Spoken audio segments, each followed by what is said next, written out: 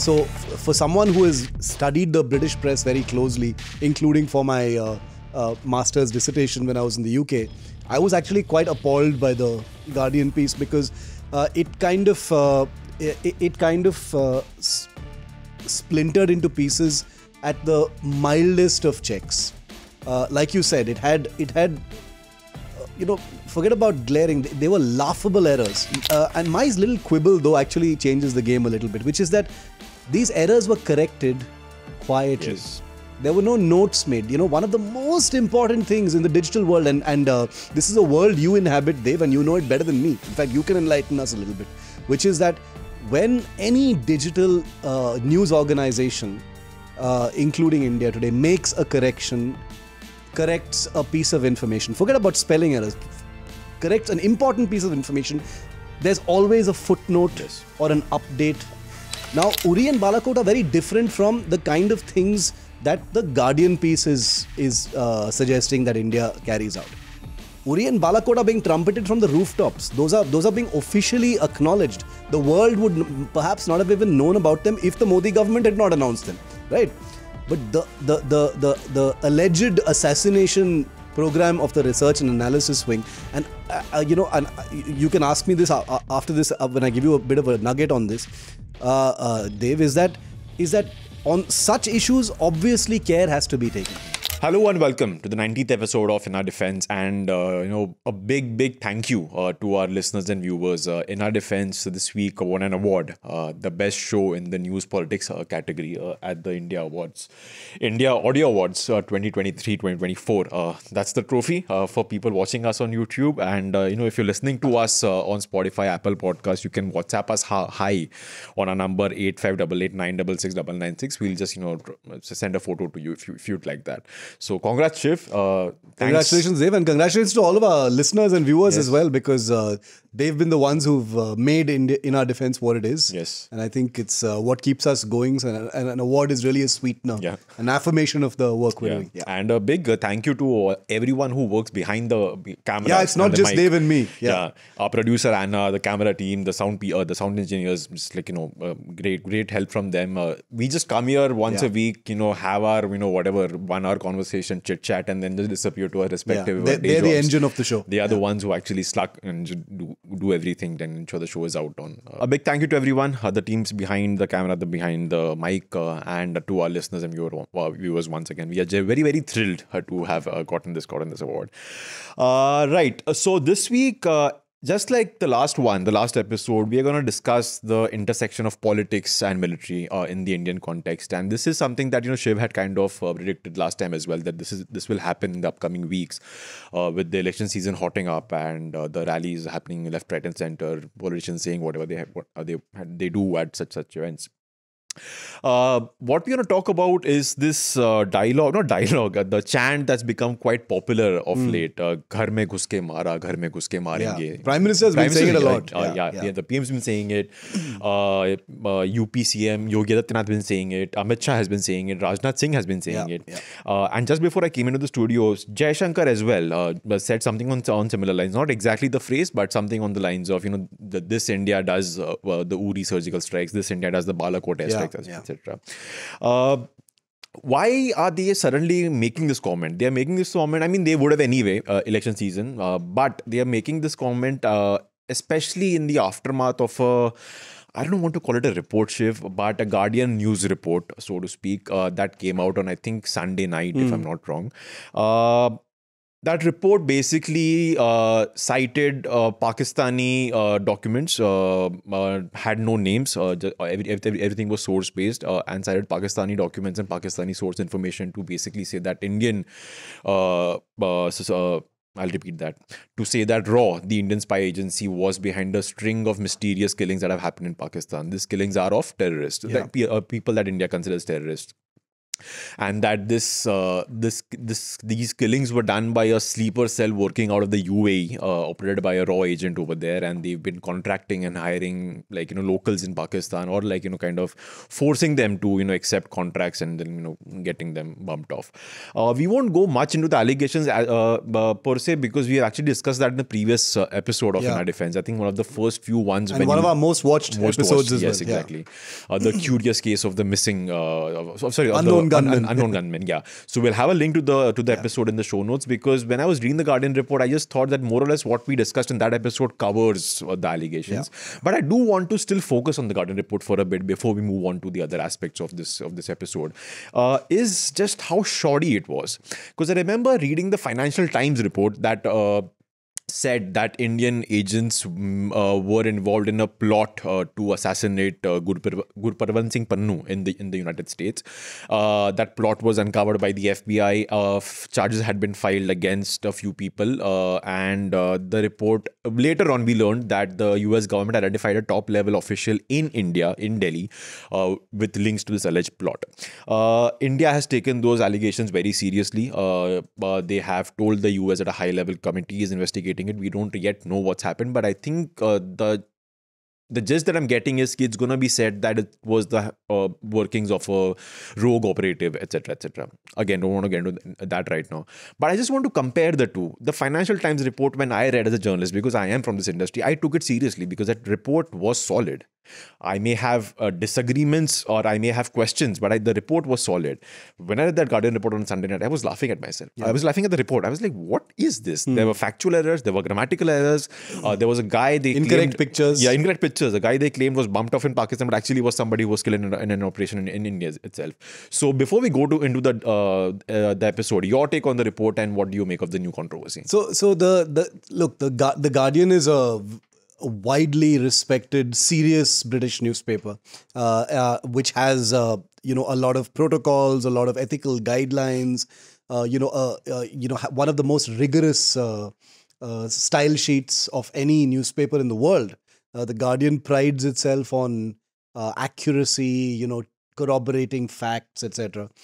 So for someone who has studied the British press very closely, including for my master's dissertation when I was in the UK, I was actually quite appalled by the Guardian piece, because it kind of splintered into pieces at the mildest of checks. Like you said, it had forget about glaring. They were laughable errors. It's a story about intelligence agents allegedly orchestrating an assassination program in a foreign country, which is Pakistan in this case. You talk about Gurpatwant Singh Pannu being dead. You have a picture of a guy called Riaz Ahmed and claim him to be a Lashkar-e-Taiba terrorist who was killed in Khyber Pakhtunkhwa in September last year, but was actually a Kashmiri man who was arrested at the Delhi railway station this year in February. You've got other errors as well, which many experts on social media have dug out and posted. More than I'm willing to forgive even the errors. As a journalist, errors will happen. Errors can creep in. Maybe there was a deadline. Maybe the editor wasn't there. Maybe Hannah, the journalist who wrote the piece, was wasn't having a great day. Any journalist can make any number of excuses for errors creeping into a larger piece. They can make the excuse saying that, but these small errors don't change the larger tone and tonality of what is being said in the piece. And my little quibble, though, actually changes the game a little bit, which is that these errors were corrected quietly. Yes. There were no notes made. One of the most important things in the digital world, and this is a world you inhabit, Dev, and you know it better than me. In fact, you can enlighten us a little bit, which is that when any digital news organization, including India Today, makes a correction, corrects a piece of information, forget about spelling errors, corrects an important piece of information, there's always a footnote or an update. That there are notes that tell the reader that this is what we've updated. We got this wrong. I remember that the Guardian practically invented this practice. And it stood alarmingly exposed to me that they conspicuously decided not to mention these updates, which was very weird. I've actually written to a bunch of friends in The Guardian. I still have friends in The Guardian, asked them, this is weird because I've seen the smallest of correction and updates being, mentioned in your correction footnotes. So how come this didn't happen? And I haven't got a satisfactory response from any of them because, that for me is like a big alarm bell because it suggests that there's more to this piece than just journalistic impulse. Now it's very easy whenever there's a story that could potentially embarrass India or could potentially, quote unquote, get India into trouble or put the spotlight on India in an unsavory manner. When it comes out, there is one section in this country which will say hatchet job, agenda piece hai, election ke pehle kar diya, ye sab. The paradox is that a piece like this, and again, not to be facetious, is that people don't know whether to celebrate what is being said in this article or be embarrassed by it. There are so many paradoxes in this thing. A huge section, will say that this is fabulous. You're basically affirming that the research and analysis wing has successfully carried out a very, very efficient assassination program of India's enemies. These are people that are designated as terrorists by the world's largest democracy. What more do you want? Kitna aur death warrant chahiye in logon ko par?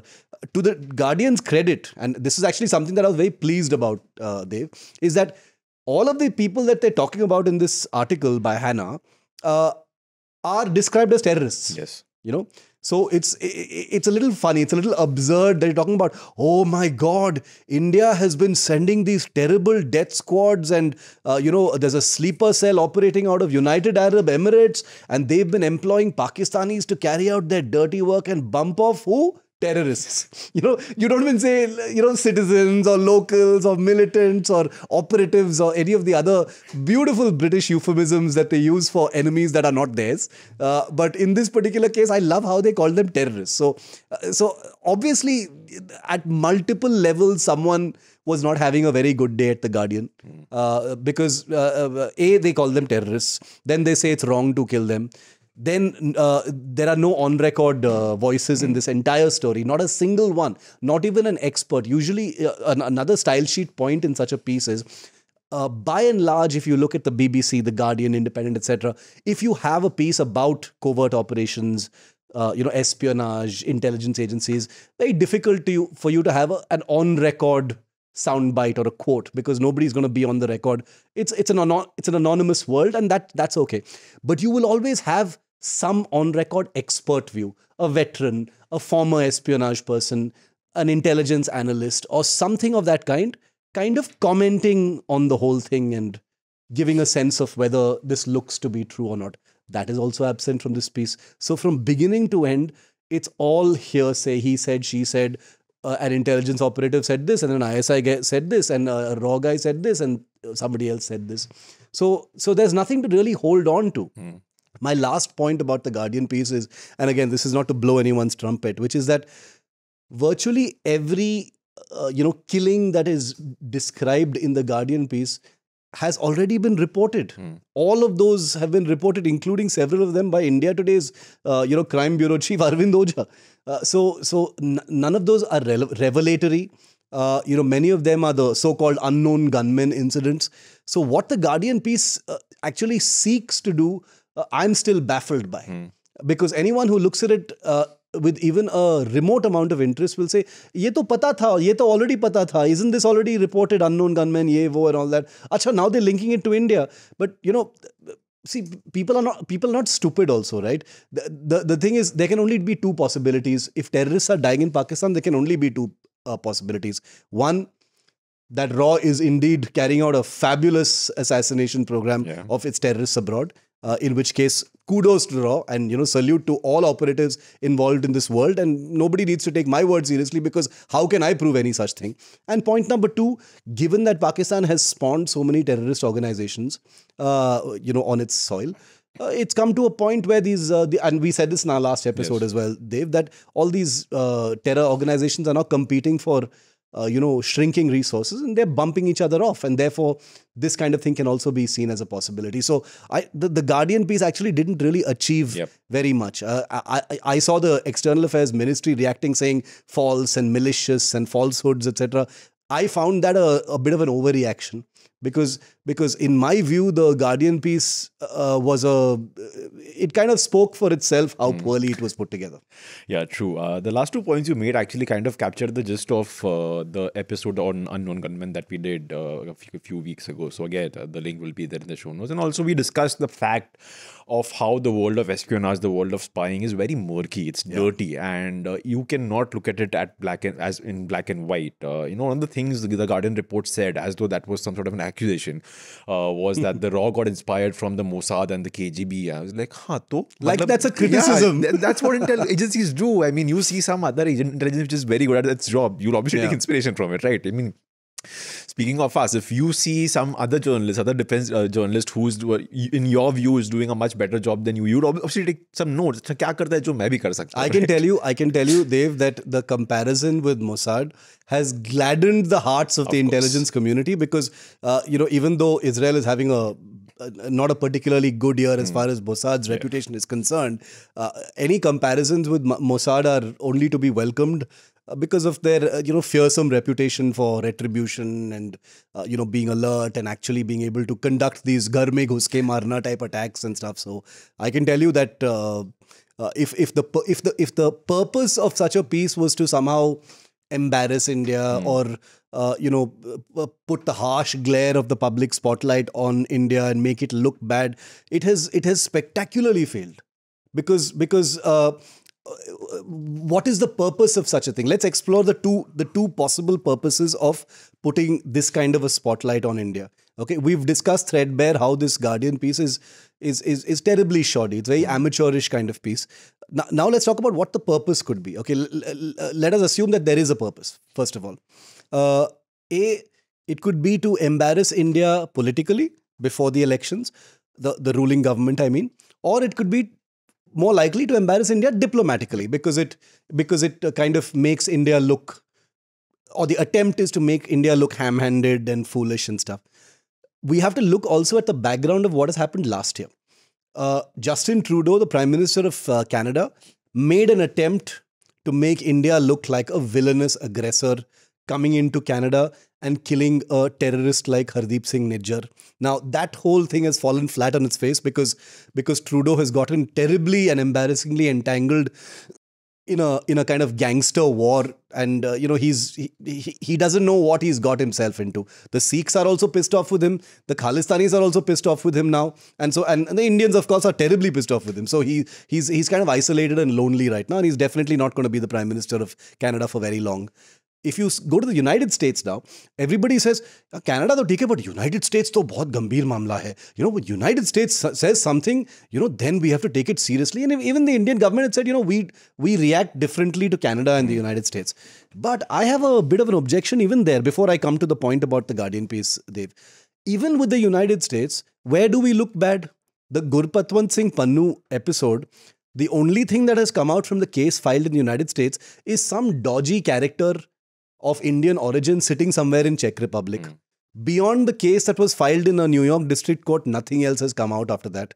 Whether this was a point to be proven by Biden or not, we've discussed it in a previous episode, but we don't know if that was a point. But how come it hasn't moved further? In the minds of most people, diplomatically and otherwise, the residue of that entire issue is that, why is the United States protecting a guy that India calls a terrorist? A country like India that has no record of harming other countries, a country that has designated that guy using all international rule books, including the UN, Interpol, whatever it is, designated that guy a terrorist. Why is the United States trying to embarrass India and protect that guy, saying he's a citizen, etc.? Now this Guardian piece comes in light of all that, saying that, US and Canada have tried to embarrass us, let's also try and embarrass India. What does it make India look like? You'll have one pseudo-liberal ecosystem in India saying that, see, we can't even do covert operations properly. These were the same people, same complainers who were saying, why can't India go out and do something and protect our people abroad and, kill our enemies? We talk so much about all this, but we never do anything. When you do it and then these diplomatic entanglements come in because of, ulterior motives of countries like Pakistan and Canada, then you say, oh my God, you can't even kill our enemies without being caught and shamed in this manner. You have to understand what the message is. The message is that when a country decides to be decisive internationally, when it decides not to any longer be closeted by its domestic issues, when a country like India has decided, and I'm not saying this in a kind of Bharat Mata ki Jai way at all, zero, last person to say that. When a country decides that countries like Pakistan, countries like Canada are never going to act on our dossiers, they're never going to act on our evidence of terrorists on their soil, then countries like India, to protect our interests, to protect the path that we have taken to growth, etc., we have to settle business with our own enemies. We have to take matters into our own hands. And that is where this ghar mein ghus ke marna issue comes in. Now, I don't think Modi was talking about the Guardian piece, okay, because connecting those two things would be difficult. Obviously, he was talking about Uri and Balakot, etc. Yes. But I'm sure there's a bit of a mischievous, of course, maybe I could have been talking about that also because see, perceptionally, in terms of narrative, we'll go into the technicals of how difficult something like this could be, and which we have in the last episode. But in terms of perception, because nobody's ever going to have any black and white evidence of any of this stuff. So it's pointless ever thinking, oh, did we do it? Did we not do it? That's pointless. The only thing we have left in our hands is the perception of whether we did or not. Now, that perception of whether India did these things, is it beneficial to us or is it not beneficial to us? In an area where it is not beneficial to us, it is in the diplomatic sphere. But in diplomatic transactions, you need hard evidence and proof to prove that India did these things.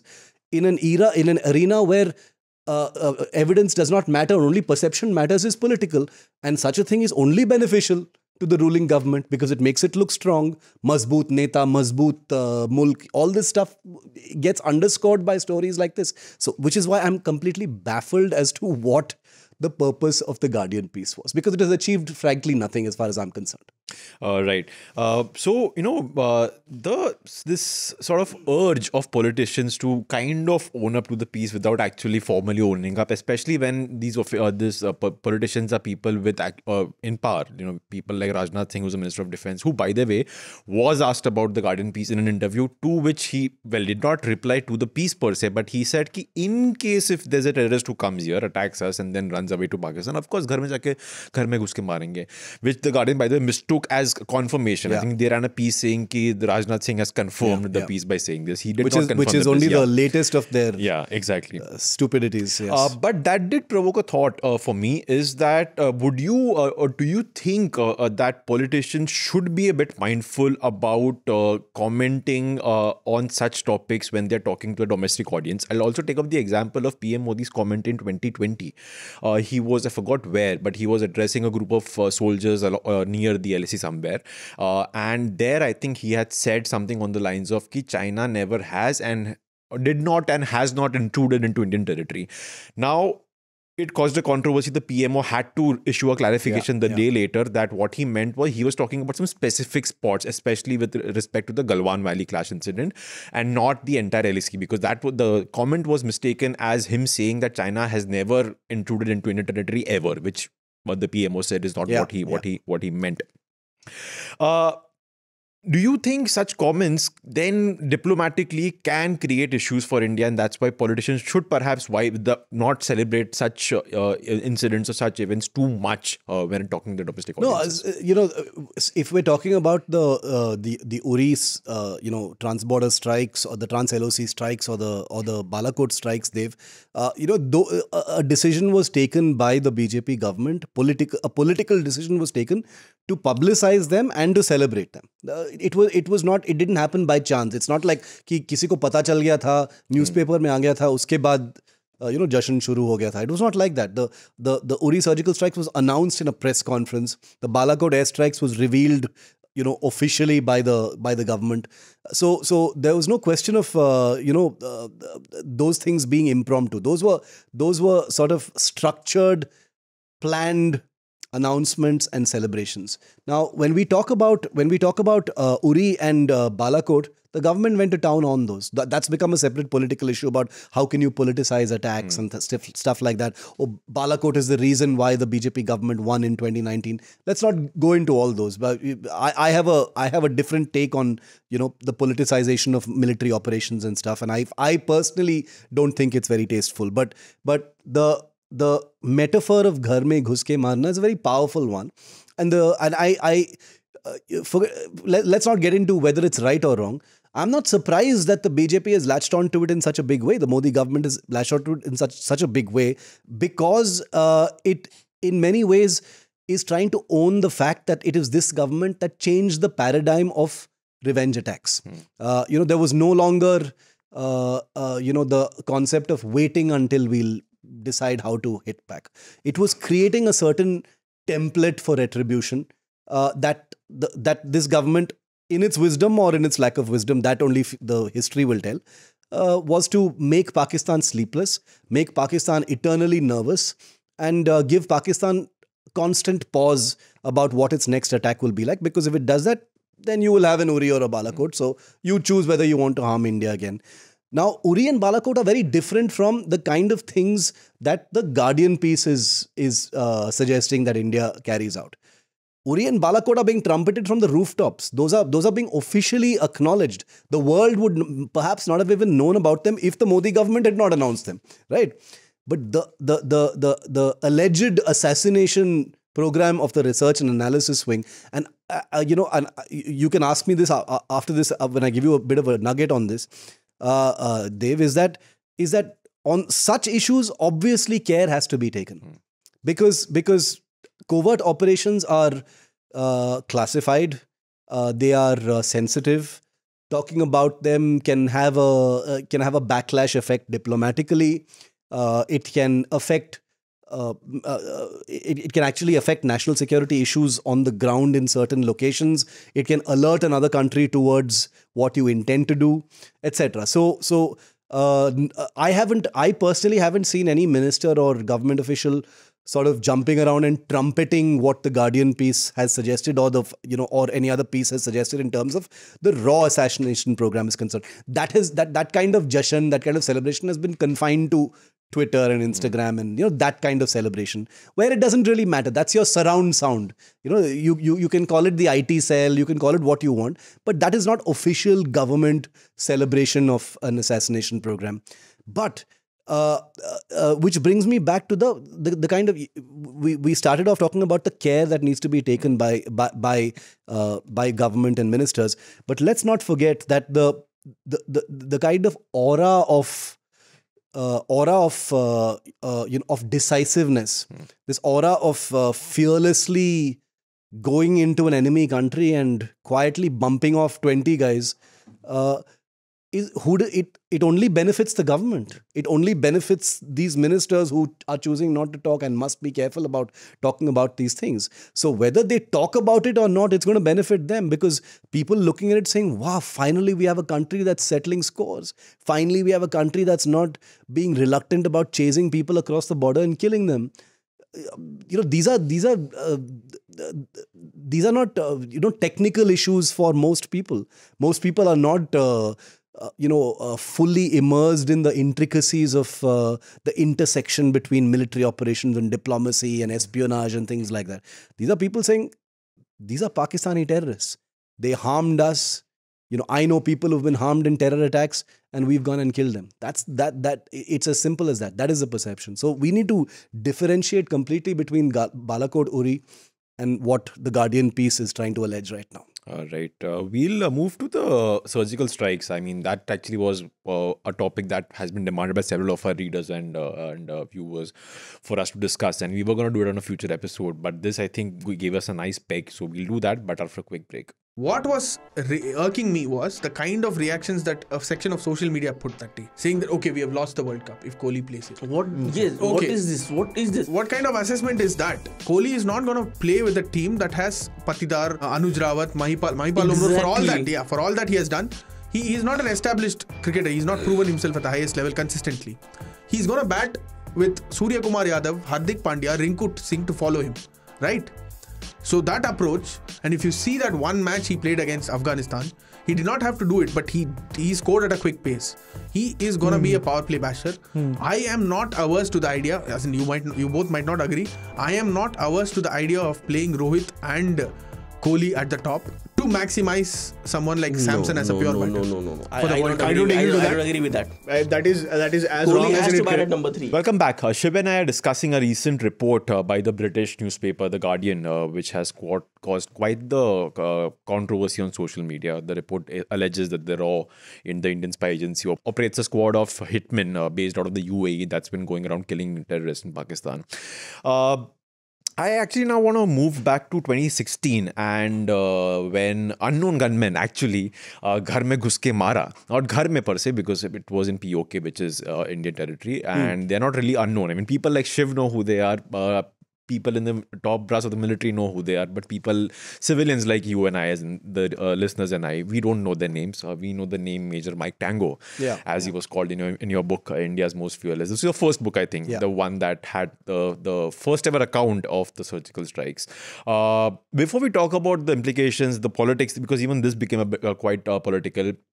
Shiv, based on your conversations with Major Mike Tango and the others, can you just give us a picture of what those strikes were act like? So these strikes, were we call them surgical strikes now. In warfare terminology, a surgical strike is usually an airstrike. So right off the bat, controversially, let me say this, the word surgical strike doesn't really fit this kind of thing. It was a transporter strike or a transporter raid, as it were, because the total duration of what we now know as the Uri strikes, was a few hours. It didn't last for more time than that. What fewer people know is that even though the actual attack took just a couple of hours, the unknown gunmen, as they were, I know who they are, and many people have made correct guesses on the internet about who they were. They were all from the 4 para special forces of the Indian Army, but these were men who basically went across at 3 different locations of the LOC into Pakistan occupied Kashmir, like you rightly said. Spent a night there, so, waited for many hours during the night, continued to get coordinates of their target zones, etc., and then conducted a truly fearsome attack. The attack obviously was a retributive strike after the Uri attack on the Uri army camp, in which several people were killed.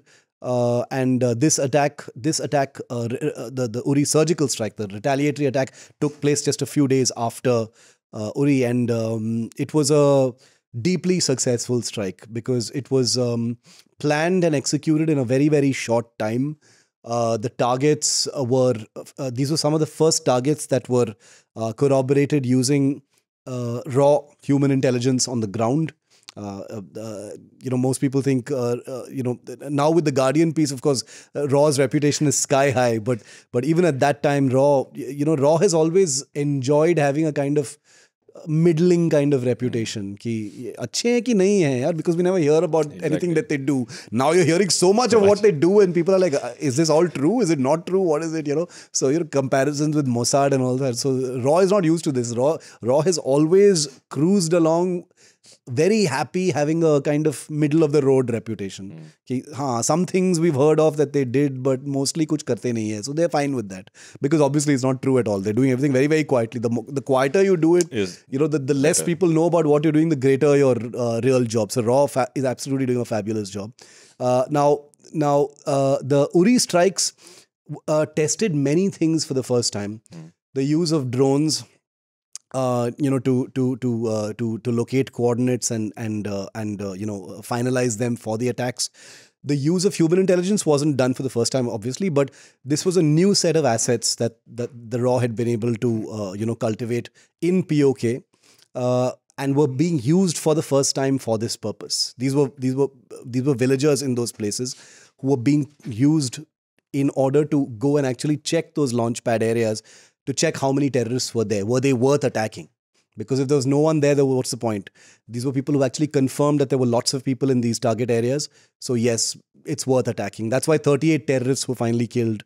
during that night. So this was a lightning fast operation, and one of India's most successful operations, because there was not a single Indian casualty. There was one man who was injured by a mine blast on his way back during the recovery, but otherwise it was a picture perfect operation. Right. Good point you made about not being a single Indian casualty, because I think in a previous episode you talked about how when such operations are planned, the army also draws up what is known as what's their acceptable limit for damage. I mean, so there would be a number okay, if we are sending, let's say, 40 troops across, we are okay, or we'll call this a success even if, let's say, X number of them return unfortunately right. dead. So coming back, and I remember reading a book, and the Major Mike Tango, he describes how the return was the most fearsome one, because during the attack, I mean, they caught the Pakistani military off guard. But when they were coming back, obviously everyone was on a high alert, and they knew they were being hunted. Yet to be able to come back and make it home, that gives you a good perspective of what the para-SF can do. Before the politics of it, a slight aside, with both Uri and the Balakot airstrike, both were retributive. Both happened after major terrorist attacks. The Uri attack, like you said, I think killed around 19 Indian soldiers. The Pulwama attack killed 40 CRPF men. I've always wondered, why have we not heard much about what actually led to those attacks in the first place? Because both of them were massive intel and security failures. Huge, yeah. You had a shit ton of explosives, RDX, in Jammu and Kashmir for that massive blast to happen. We've seen, I mean, Shiv and I have seen those pictures that with no media houses published, because those pictures cannot be published. But for that kind of an explosion to happen, you need a lot of explosives. Similarly, the Uri attack was in an army camp. It was not a random bomb grenade or some small tiffin cooker blast somewhere. It was in an army camp where 19 soldiers died, and they were sleeping when the attack happened, if I'm not wrong. Yes, correct. So we've not heard, I mean, I'm pretty sure investigations have happened. I'm pretty sure you've had access to people who've done those investigations. You've had access to the reports that have been made after the investigations. But why have we not heard much about what failure led to those attacks in the first place? No, there's no question, Dev, that both Uri and the Pulwama attacks were both colossal intelligence failures. Now, they're also the subject matter of a great deal of politics, obviously. Many people have said a lot of things about both Uri and the Pulwama attacks. I won't go into that. But speaking very technically, they were colossal. I mean, unforgivably large intelligence failures. Uri, a little bit less so. The reason is because the Uri attack was conducted by, I think, three or four terrorists who had crept across the a line of control, had spent a few nights, in the hidden areas, hinterland, forests and stuff, and then attacked the Uri camp by night. They obviously were fully aware of the gaps, the fact that the Jawans would be sleeping, where the sentries were, where the oil drums were. They used the oil drums to, cause a huge fire in the camp. That's where most of the casualties happened, while the Jawans were sleeping, like you rightly said. So it was that was a terrible attack. There was no question about it. But it can be in some ways understood in terms of the modus operandi of Jaish-e-Mohammed / Lashkar-e-Taiba terrorists, and they are capable of doing such things. The Balakot, the Pulwama attack is far less understandable because here you had a local from Pulwama who had an enormous quantity of RDX in a car in a part of the country where intelligence is always at a maximum level in terms of supply, in terms of transfer, in terms of where RDX is procured, in terms of bomb making. The Indian armies and the Indian intelligence forces have a very formidable intelligence network, especially in places like South Kashmir, which Pulwama is a part of. So for this to have happened there is beyond the realms of understanding. I'm not saying it's impossible. Of course, intelligence failures can happen, but for it to happen in Pulwama at a time before elections.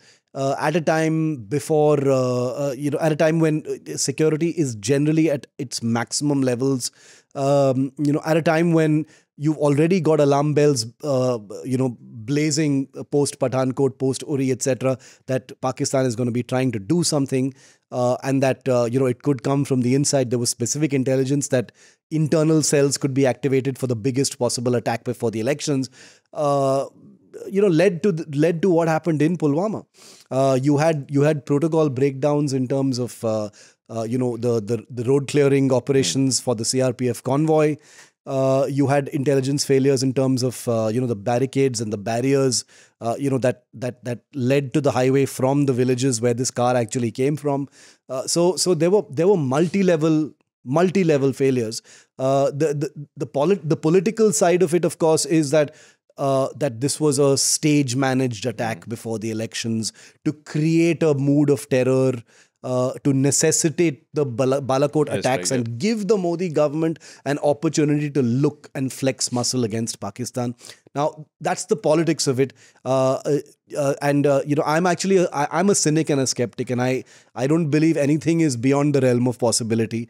But forget about the politics for a moment, because in Pulwama, for something like this to even happen, would require a kind of stage managing that took into account intelligence agencies, locals, the army, the CRPF, the local military intelligence units, the civilian agencies, the police, the truckers, the traffic cops, all these agencies together. Are you telling me that you can stage manage something where all of these agencies fail in a beautiful symphony at the same time, allowing a car to go and blow up however many kilograms of RDX at a particular point at a particular time that extracts maximum damage from that convoy?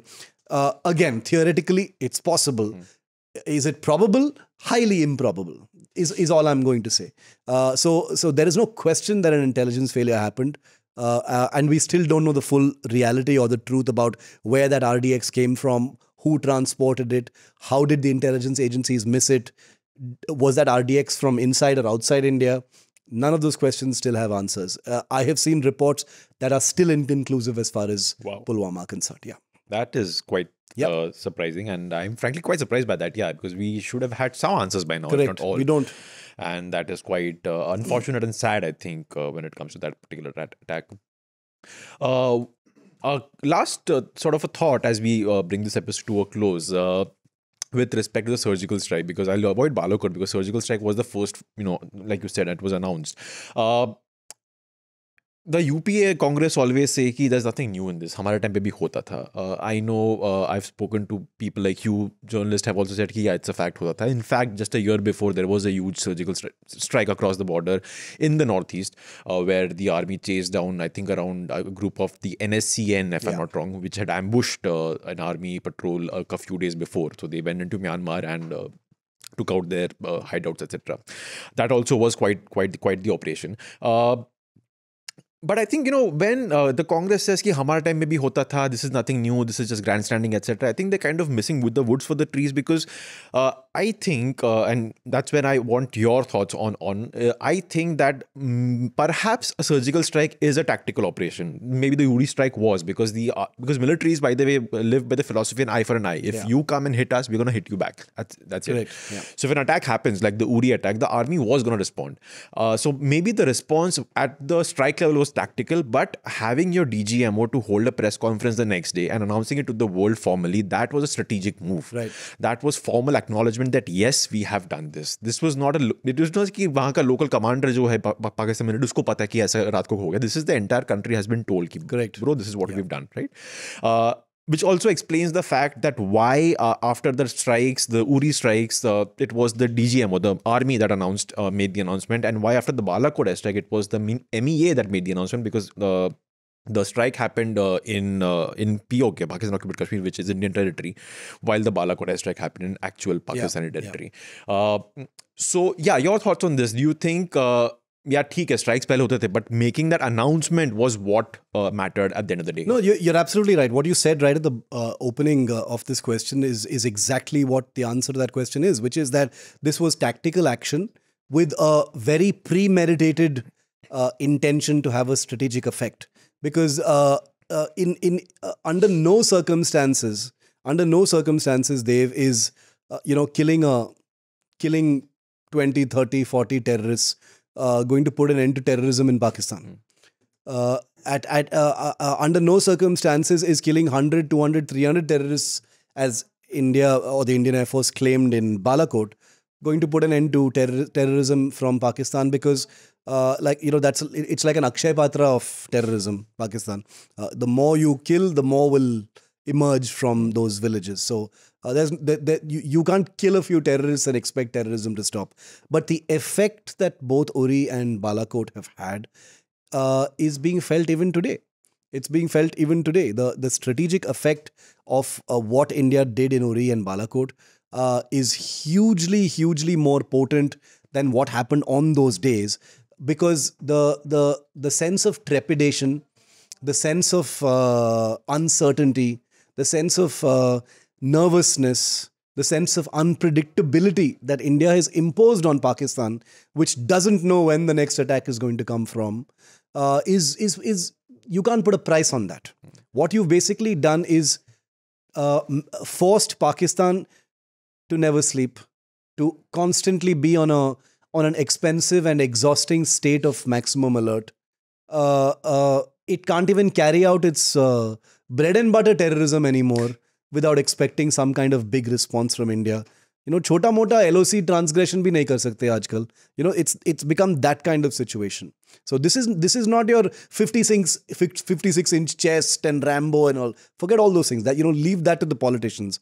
What the army and the air force have basically done is impose a psychosis on Pakistan, which tells them that no matter what you do, you won't be able to rest anymore, or your rest has come down drastically. And now remember that when we say that Pakistan has to be on maximum alert, for a military and a system to be on maximum, and system and military are indistinguishable in Pakistan. When you impose that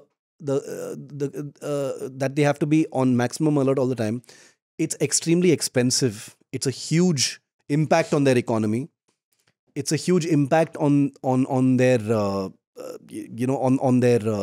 human power, because it means having to employ more people, longer shifts, more maintenance for radars and missiles and tanks and whatever. Your entire hardware, machinery and arsenal needs to be constantly on war alert all the time. Expensive proposition. So the strategic effect of your one act in September 2016 or in February 2019, resonates even now. The cost of that is being borne even now by a Pakistan that says, damn, our attacks resulted in this. So we have no idea what the threshold is. We don't know. Nuclear to chodo, but uske niche bhi kar rahe hain humko.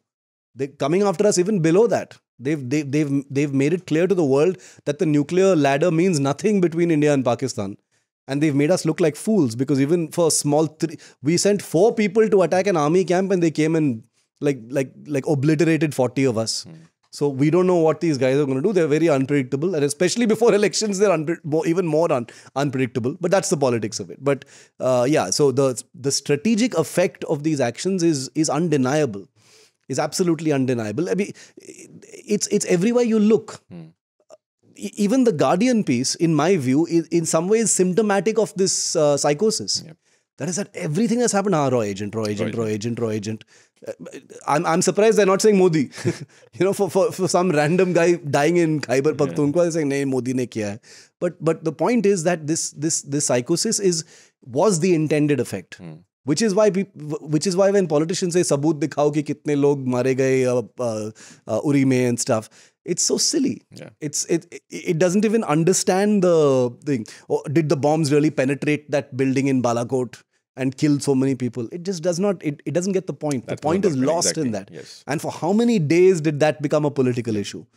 Saboot do ki kitne log mare gaye wo Jabba top pe. Photos nahi hai, koi wahan gaya nahi hai, and all that stuff. Absolutely pointless, because Pakistan got the message. Yeah. So That's the point. Right.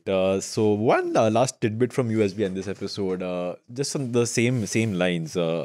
So yeah, strikes like that had happened before. I'm pretty sure post 2016, other such strikes would have happened. Is there some sort of like jealousy, envy within the military units? कि भाई हम भी तो करते हैं, उनको publicity मिल गया. Like no one knows the name obviously, but उनको publicity मिल गया. Everyone talks about 2016, but हम भी तो यार करते हैं. No. So look, first we've got to differentiate between what happened in Uri and other strikes. You're right that strikes do happen.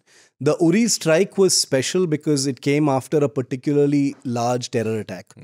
B, it was not a shallow strike, it was a deep strike, up to 6 kilometers inside POK, which is a large distance for a commando attack. Okay. The kind of attacks that happen at the tactical level between units, because you're right, it's an eye for an eye. At the tactical level, you don't mess with my unit. You hit somebody from your side on my unit, I'm sending someone after you. Okay, eye for an eye is how it works. That's those are the old jungle rules of the line of control. But Uri was different. It was a strategic attack. It was a tactical operation with a strategic effect. But the 4 para special forces was not the only unit that was involved in it. There was a Jat regiment unit, a regular Jat regiment unit. There were a couple of Rashtra Rifles units also that provided backup, etc. for the overall operation. So that's there. But in terms of jealousy, I don't think there's jealousy as such. There's a great deal of admiration. The 4 para have sort of acquitted themselves commendably across units, whether it's the Keran operation, whether it is the Randori Behek operation at the beginning of the pandemic, this one, and so many others. So I don't know if it's about jealousy. There probably is a bit of healthy competition. And I can tell you that within the para special forces, they do keep a body count on their hunts. Okay. They do keep a body count. You've got to keep that. That's what ultimately will fuel you, right? Yeah. It's about protecting your country. And this is ultimately a hunt. These guys are hunters. So you can't expect them to, shun things like body counts and things like that. Yeah, right. Good. I will end this episode on that note. Thanks, Shiv. Great insights, wonderful chat with you. And one of the I think this was a topic that was asked by the most number of readers and viewers. Every, I think, episode, I'd see a comment on YouTube, please talk about surgical strike. So I hope we've done justice to that. And if you have any other ideas, if you have any other topics, please feel free. Drop us a comment on YouTube if you're watching us on YouTube. If you're listening to us on Apple Podcasts or Spotify, you can WhatsApp us at 8588966996. Thanks as always to our producer Anna Priyadarshini, and thanks to our listeners and viewers once again for the award that we won. It's all because of you. That's it for this week's Defense Dose. For more, tune in next week. Till then, stay safe and do not cross any boundaries with your passport. Bye-bye.